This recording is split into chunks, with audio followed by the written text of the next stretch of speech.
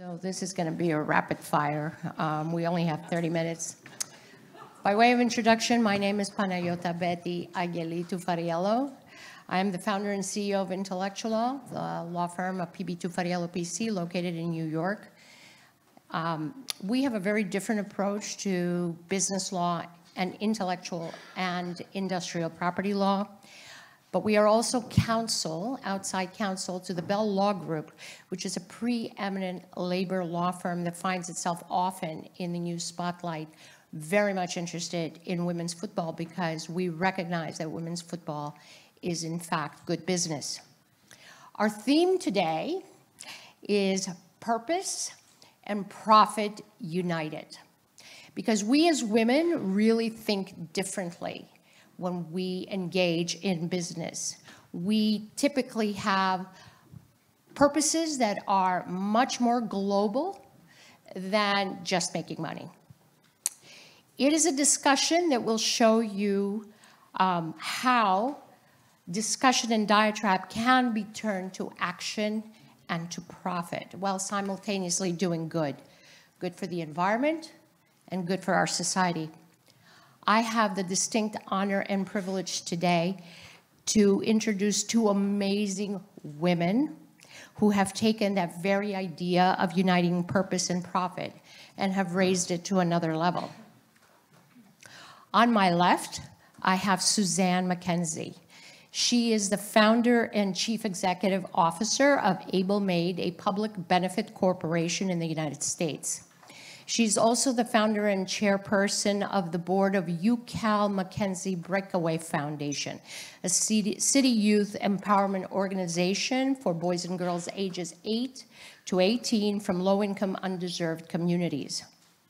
On my right, most of you know her, but I will go through her bio because I think it deserves recognition. It is Karen Dobres. Karen's voice was unique on the Lewes FC board as she had no interest in football, just like me before Mario's brought me in.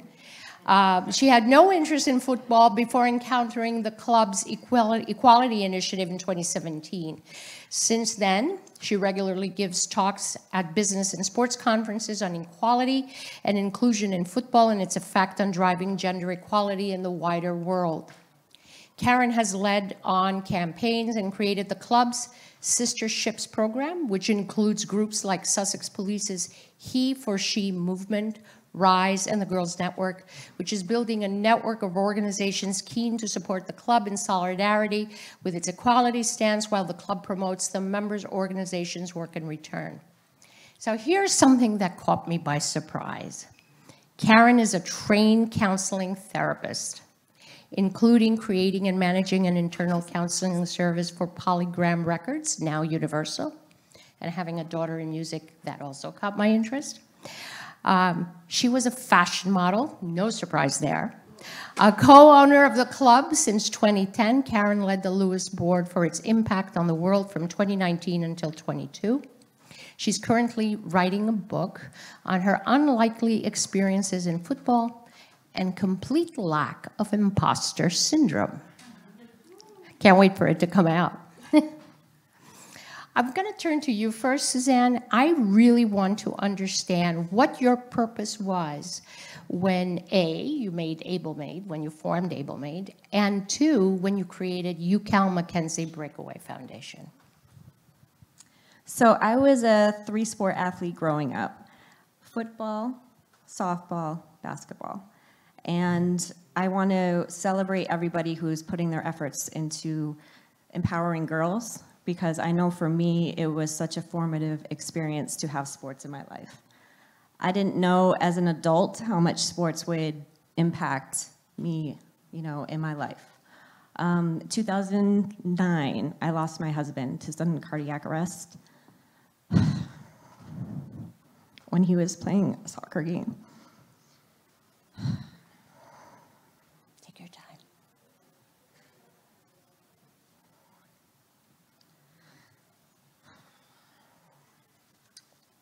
And it really changed my life.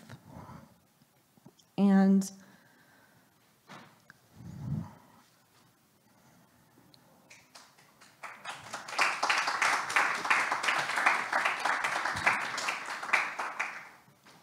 We formed the nonprofit McKenzie Breakaway Foundation in his honor, and we followed with Able Made, a fashion brand that's sustainable and empowering in order to fund the foundation. The foundation is now 14, going to be 15 next year, and it celebrates the work that UCal did as a first-generation immigrant from Jamaica coming to the States and assimilating into the country through the sport and paying it forward as a guidance counselor, their boys' varsity coach, and a youth mentor to underserved communities. Able Made is also very empowering. It's sustainable fashion, and we are responsibly made, mostly in the USA, and it helps us tell the story about empowering our communities. So tell me, when you created UCal Foundation, what was your purpose? What was your long-term goal? What was your objective? We wanted to really serve the communities that my husband was serving in Boston. We started in Boston, where I lived at the time with him, and we really wanted to understand the needs of the community. Through sport, we built a curriculum that's very differentiated from the other youth programs, and we incorporated health. Hands-only CPR and AED awareness were cornerstones based on what happened with my husband and him not having access to an AED during his emergency. Also nutrition, sports recovery, injury prevention, concussion education, and the list goes on. Suicide is a big topic, and we really listen and partner with our public schools and our youth programs in order to build the curriculum year by year. We're in 3 markets now between Boston, Hartford, and New York City. And we're really excited for the New York market as an opportunity to work with Gotham FC. They're going to be helping us break into our 3rd market. So we really want to empower girls and youth that don't have the chances and opportunities that more privileged communities have. And 15 years next year is just incredible. You shared a story with me about how the AED that you placed with a particular organization actually saved a life. Can you tell us a little bit about that? I get goosebumps thinking about this, but a few weeks ago, because of the advocacy we've been doing with AEDs and distributing that throughout different leagues, the team my husband was playing against, called Kendall, had made sure that every single one of their club teams had an AED. And for the first time, they had to use one on September 17th in Boston. So just for clarification, the AED that we're referring to is a defibrillator, okay? Just to make sure everybody understands. So what happened? The player suffered sudden cardiac arrest towards the beginning of the game, and thankfully they had an off-duty firefighter on the opposing team who knew exactly what to do, and their AED was actually pitch side. So it's critical to have access to an AED right at the beginning of a medical emergency. Like, the time is of essence. And it was pitch side. The first responder knew exactly what to do, and we had a successful outcome because of it. And I'm just blown away that we can say that a fashion brand and some of the proceeds that we donate into the foundation made that happen, so we can quantifiably say our customers and our brand helped save a life.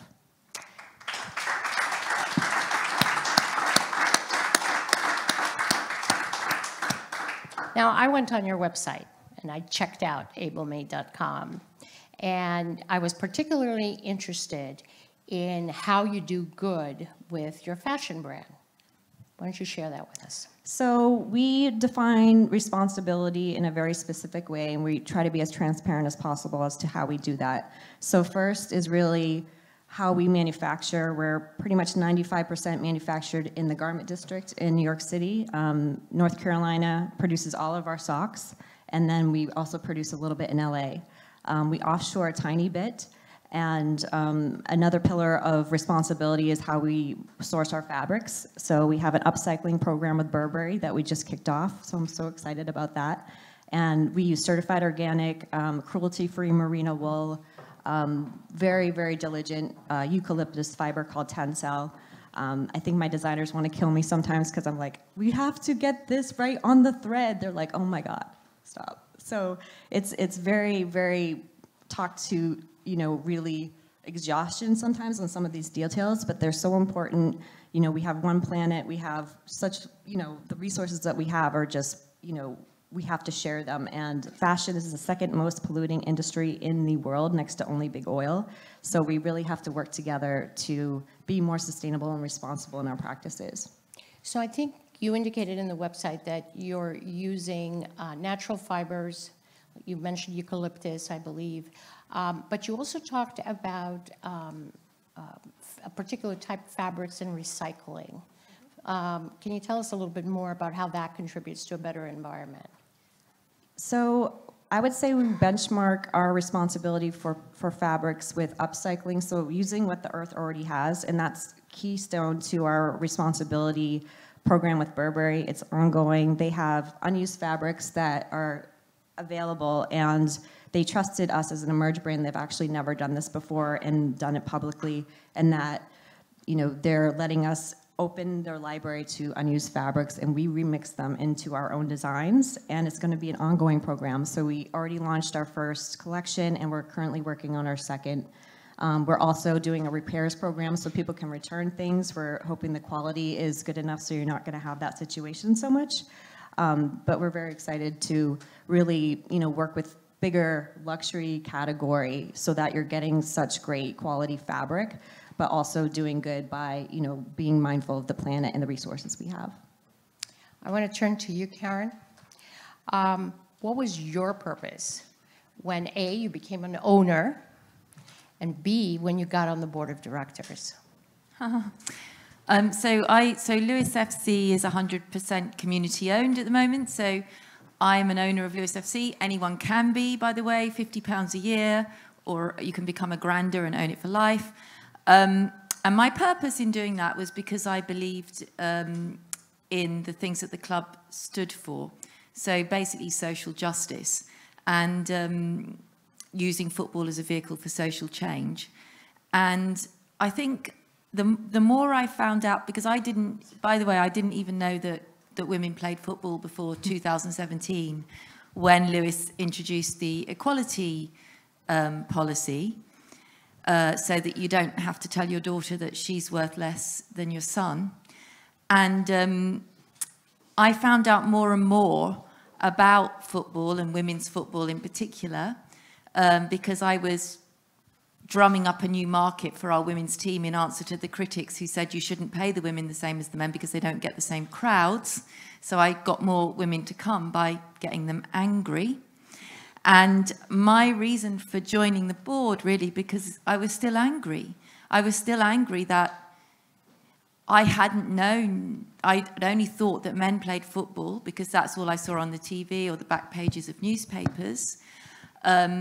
I had gone to see a women's match and thought it was amazing, and it made me feel more powerful as a woman, and I wanted all the girls and my daughter and all the women to see this, because it demonstrated a kind of leadership and a way of being a woman that I wasn't used to. You know, like a strong, powerful way, not just a passive decoration. You heard that I used to be a fashion model, a passive decoration, right? So I wanted to see a different way of being demonstrated to me in public. And I was very motivated to bring other women. And so I stood for the board to give me more authority, actually, to give me more validity in terms of what I was doing, and to get a crash course in sexism. What can I say? Okay. So what did you do to realize and fulfill your purpose? What were the actions that you took? What kind of convincing did you do? Well, so if we're gonna talk about money and markets, we need to talk about what markets we've got that sponsors might be interested in, right?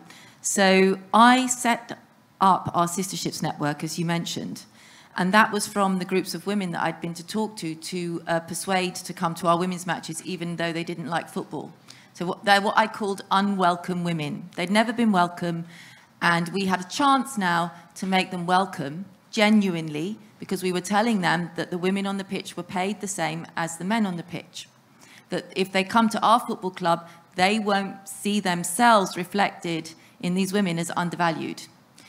And then I formalized all those women's groups into a sisterships network. To be brief, I can talk more about that at another time if anyone wants to know about it. But what I had was a ready-made market of women from all different professions and areas who were gathering together in a public place every couple of weeks. And it was a place where sponsors could find women to market to if they wanted to. And we also had, if they became owners of the club, of course, you could also reach them in our newsletters and on our app, our owners app, and in our owners town halls. So this was this was attractive. And so if we talk about in 2021, we got Lyle & Scott as our shirt sponsor, and that was the first six-figure deal in the championship, And they wanted to come to us because of the community and because of the women, because they were launching a women's range in their clothes. And then Zero, our other main sponsor that came on last year, they did some research. They commissioned some research that said that Lewes FC women, after the Lionesses in the UK, were the most affinity-aware women's team's brand that there was. Right? And that was due to all the work we did around, well, partly around unwelcome women and the ways that we made them become welcome at our club, whether it was breastfeeding places, a statue of bisexual female pirates from the 18th century, a community garden, evenings where they could learn about the offside rule, but learn it from female players and coaches, not, forgive me, but no mansplaining from men, and, women's football chanting practices, just all sorts of things that we did. A nail bar in a beach hut, that didn't work. It's okay to fail, all right? Just trying things out that might work, might not work.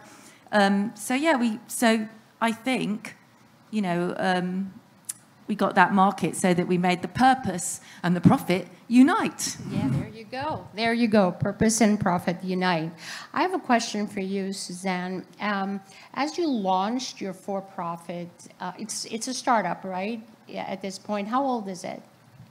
We actually relaunched in April 2022, and we were doing a lot of collaborations with different brands prior to that. So I would say about 5 years in, and we've done collaborations with Apple, with Project Runway, with Puma, and we kind of just stepped away from those, limited edition apparel and accessory drops to really tell our own story and lean into the soccer heritage of the brand. And why we started in the first place is to empower this, soccer nonprofit to empower city youths and make stronger communities. So we relaunched in April 2022.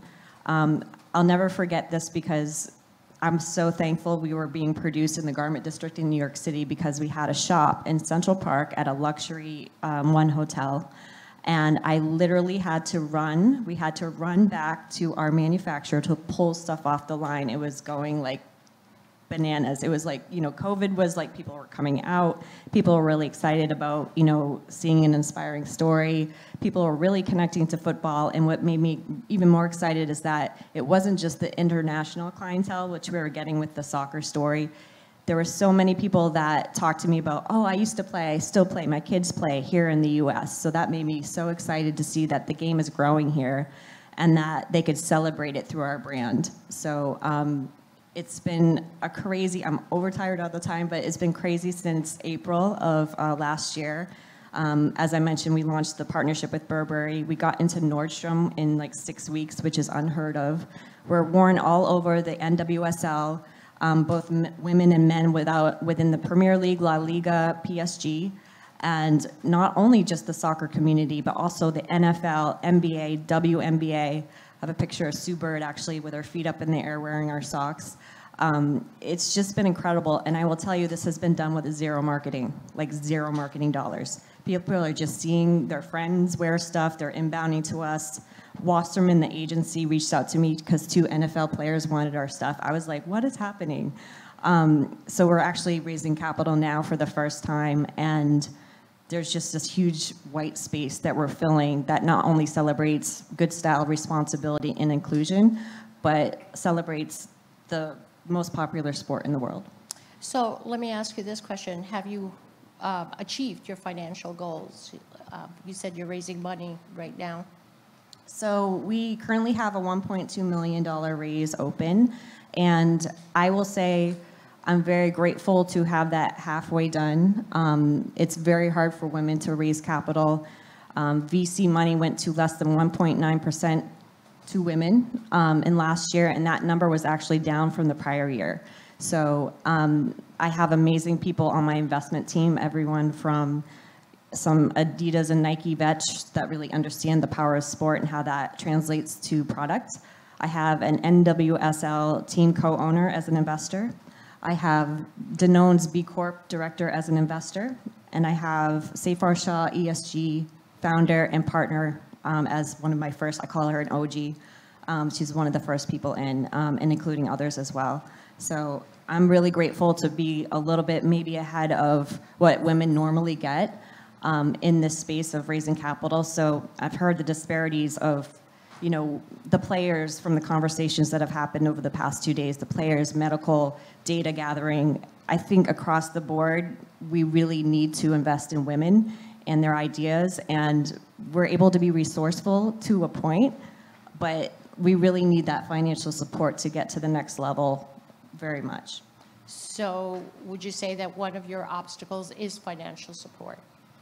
My biggest obstacle is really catching up the working capital to the momentum of the brand that we've built. So it's like you're sort of up in the air, you know, flying your plane when you need to refuel. So that's my, you know, kind of metaphor for it. What kind of obstacles did you encounter in the process of trying to achieve your purpose? Loads. I mean, money is a major one. And, you know, we're talking about how can we fund women, you know.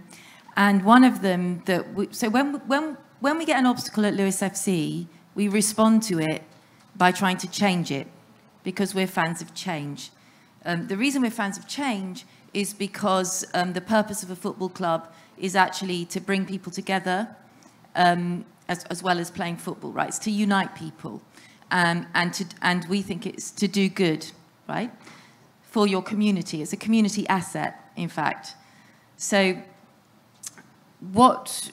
when we have a problem, we try to campaign for change to address that problem. So the funding thing, a big thing that we can do, or the FA could do, would be to equalise the FA Cup prize fund. And I'm very cheekily hanging a tote bag on my chair, as you can see, which refers to the FA ban in 1921, where the all-male FA banned women from playing football, as we've already heard, in England in 1921, because they were trying to re-establish gender norms after the war, and maybe they were trying to stop women collecting at matches for striking minors, and maybe they really did believe that there was something gynecologically very bad about women playing football. Who knows, right? But they did ban women. And there's a lot of reparations that needs to be done. We spoke about yesterday, you know, we're actually owed something.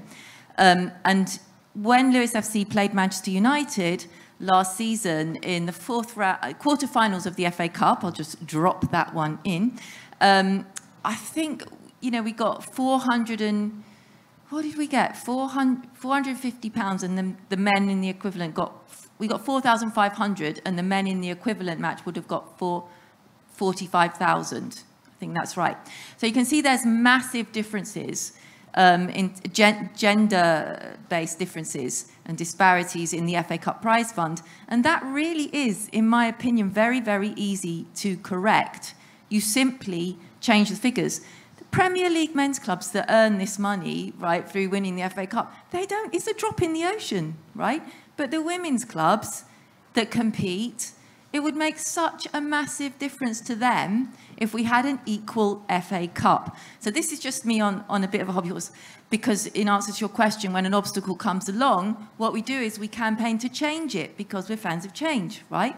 So we won't stop shouting about this until it's equalised. Our players actually wrote a letter about it prior to the Manchester United match. And our amazing men's team are playing tomorrow in the final qualifying round of the FA Cup. And they're going to wear the T-shirts that we produced with the scales on the back talking about the FA Cup prize fund because they are total male allies.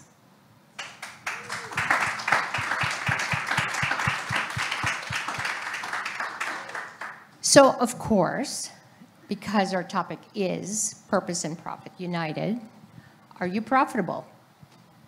We're getting there. And I have to stress we've never spent marketing dollars at all. And we've got proof of concept, de-risk the brand, and six-figure revenue with zero money. What are your projections? When do you think you're going to be profitable? We have 3 years. And I know you're speculating, Yeah. but just give us an understanding. And our projections, 3 years. 3 years. And how's women's football going to tie in to you being profitable? I think the influencers that we have are all organic, and they're so excited about the story we're telling with the brand and in regards to how we're supporting our communities and supporting the next generation of players, including girls. So in terms of our sponsor dollars, we don't have to do a lot of spend for these athletes at the highest of levels to be excited about championing the brand. And I think that that's definitely part of our strategy in terms of influencer engagement, ambassadorship, and potential having them as investors as well. So I know how to stretch a dollar like nobody's business. So I've had to just on necessity, and it's gotten us this far. And I feel like once we get the funding, it's going to feel like triple the money because we've learned how to be efficient. We've learned how to build, relationships. We have a team that's so excited about where we're going, so they're energized and ready to go. In talking to the investors, I never get the question about, you haven't done this yet, get to this next milestone. I've never gotten that question because we're so... We're good? Is that my signal to cut it? Okay. We're at time. We have a little bit more time. We have about 6 minutes. We're going to wrap it up. Are we working? Yes. Yeah. Oh. So we've never gotten the question about execution. That's not our issue at all. So we've built a really strong foundation to grow. That's awesome. And what are your long-term goals now? I would like everyone to change their Twitter handles as a football club to @ their women and @ their men. So @ Arsenal men and @ Arsenal women, @ Manchester United men and @ Manchester United women. Just like we do at Lewes, with @ Lewes FC men and @ Lewes FC women. I would like every club to put on their website, not first team and women's team, but men's team and women's team, or even women's team and their men's team. These are signals, guys. These are ways that we can change the world actually free. But then if we're talking about money, I would, we would like to get our women into the Super League because that gives us a platform for our messages of equality. Already we've changed the course of history. Already we've showed people that said that you couldn't do it, that you can do it. Right? I like audacious goals, by the way. I like what JP's doing with the Women's Cup. I like what Anjali wants to do with the Indian Women's Football Alliance. We need audacious goals. We need to think far, far ahead of just, sometimes of just being equal. And sometimes we need to think about equity and the context in which we all operate. So we are actually, at Lewes FC, moving from simply paying the women the same as the men to giving them more than the men because they operate at a higher level. And this brings along all of our fans and owners and everybody that knows us to a deeper understanding, actually, of gender equality and women's place in the world and male football privilege, which I will talk about for a long time if I can, but I know I don't have time. But I want everyone to come along together using football to understand the impact that we have on society. And I really recommend that you become owners of Lewes FC if you're not already, because that ownership model where we get money makes us sustainable going forward financially. There is no limit on how many owners we can have around the world. At this point, I'm going to open the floor to questions. Jim? I am both a proud owner of Lewes FC. I am also able-made. More of an observation about the power of women and networking and this event. Suzanne is here in no small part to the efforts of our Columbia student, our sports marketing student, Perline. Yes. Yes. Perline sends me this email saying, Jim, you need to talk with this woman. And I said, okay, give me the scoop. She gave me a little breakdown. I said, okay, yeah, I'll see what she's about. Boom, you're sitting here. Okay, and that is one woman To another woman. to another woman, and the power of that. Okay, you're a Columbia University sports marketing student. She's studying for her master's. Okay, studying for your master's in sports marketing. What you've gotten here, no classroom could ever supply. Okay, so you will be in the driver's seat at Columbia one day soon, I'm sure. Okay, simple observation. Congratulations to both of you as well. Any other questions?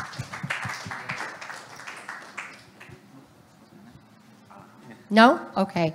So I would like to call everybody to action. One of the conversations that Karen and Suzanne and I had yesterday is, frankly, I'm tired of talking. I really am. The numbers and the data are in. We saw it with JP. If he can convince Jack Daniels, and let me tell you, Jack Daniels is a pain in the you-know-what to convince about anything. They actually were in a very, very big trademark infringement lawsuit with bad spaniels, and they actually won. The case left the United States Supreme Court, and it went back down for a determination whether bad spaniels is confusingly similar to Jack Daniels. They are a pain, a real pain. And so if he could convince Jack Daniels to put money into the Women's Cup, I think we could all convince the public and companies that, in fact, purpose, saving the environment, promoting women, equality of gender, and profit are, in fact, united. And I want you guys all to go back to where you came from and spread the word. Thank you so, so much for listening to us. Thank you. Thank you all so much. That was a pleasure. That's our final panel done. We have 3 minutes remaining in here and 3 people to speak. So 45, no. Mary, please. 45 Mary, seconds, huh? No, you have a. It's all I need. It's no problem. It's all I need. I don't make it long. No problem, Mary. Go 2019, I got asked by 2 men. They said, Mary, in 2 months we want to arrange a big event. And we want pioneers from all over the world to come to Athens. And, oh yeah, by the way, one of them is based in New York. I said, in 2 months, are you serious? Yes, we're serious. At that moment, say, okay, sure, sign me in. I've seen many events from that moment happening. But what I've always loved from Athens is, away from the spotlights, these 2 guys were putting in the work. And these guys, until today, are putting in the work out of the spotlights to give pioneers a chance, to share proven models to people who are now trying to be the pioneers. So a big, big thanks to 2 guys with their team who stood up. Beautifully said, Mary.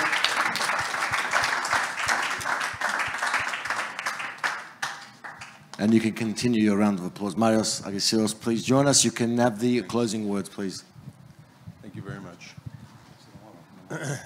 First of all, this is not possible without an incredible team, okay? And from the very beginning, even though it did start with Agesios and me, we've been very privileged to have some great people here. First, I want to say from our first host, Adriano Del Monte, you know, thank you for being with us for the 4th time.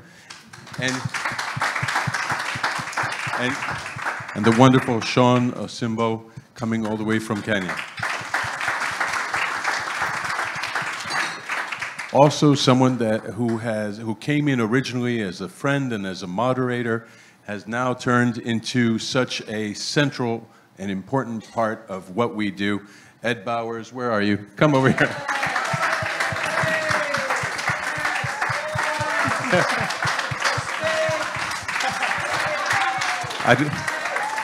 I also want to ask Jim Gooley to come up here. Jim, who's been involved in the women's game for over 50 years. A new associate of ours, Perline. Come on up here, Perline Fang.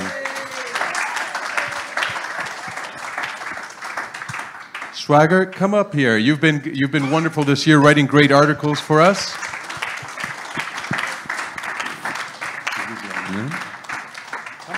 Come on up. Vivian, you were here in 2019. You've always been here with us. Come on up. Okay. Vivian Faturu. Okay. Vasya, come up here. And this is Vasya here, who's been incredible this year also. Lena, come on up here. Lena joined us just recently. We're very happy to have her on board. And unable to come all the way from the United States, we have Labiba Khan also. Labiba, I know you're watching. Thank you so much for all the great work you've done.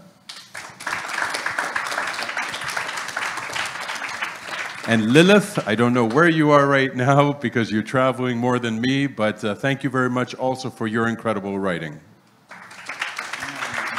Okay. And finally, but not least, Naomi Castillo, who was with us last year, couldn't make it this year. She's very involved now in running and marathons. She'll be with us next year. Thank you very much, Naomi, for your help. And let's not forget, right after Aisilos and I say a few last words, we will want all of you to get together for a photograph because you are all part of our family. And we're all very grateful for you. And there's so many people that we're leaving out right now just because of time, but you're all in our hearts and we thank you. You've come from around the world. You've shown once again commitment through action. It's commitment through action that makes change. And we are very grateful we have legends in this room, men and women who have contributed to the beautiful game of football, who have changed the world through the game, through their innovation, their passion, their dedication, and their great character. And we thank you all because each one of you makes this world a better place at a dangerous time. Okay? And we call on both of you, all of you, Aisilos and I, call on all of you to join us again, not only just next year, but throughout the year.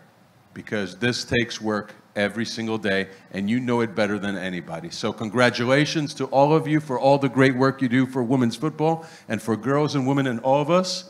And we will be welcoming you here again next year and throughout the year. Aisila?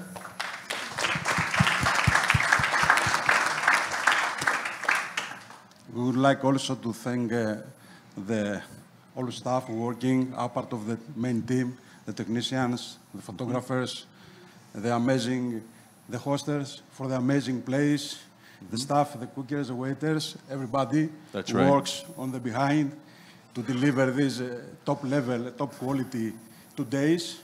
2 days we love, 2 days that's already in history of the Athens family. 2 days we share each other love, passion, inspiration, solidarity, respect. We never forget. And the Athens 2000, the AWFS 2023 prepared from tomorrow morning, the Athens WFS 2024. That's right. We don't say goodbye, we just say au revoir. And one last thing. We have had amazing companies and organizations here. We talked about Lewes FC. We talked about former owners and chairmen of great clubs. We see here on the board federations. We see clubs. We see companies like ISDA and Miller and Striver and AbleMade and Girl Power. All these organizations are once again, through action, are contributing to the women's game. So we as women's football, we support the clubs, the federations, the organizations, and the companies that support women's football. We're loyal to them, we support them, and then we bring more companies, clubs, and organizations to the women's game every single day. And our message is to the world that Athens Women's Football is here to be an advocate for women's football, to bring funding to women's football, and to unite the women's football industry. So let's do that together, again, starting now and always. Thank you, everyone.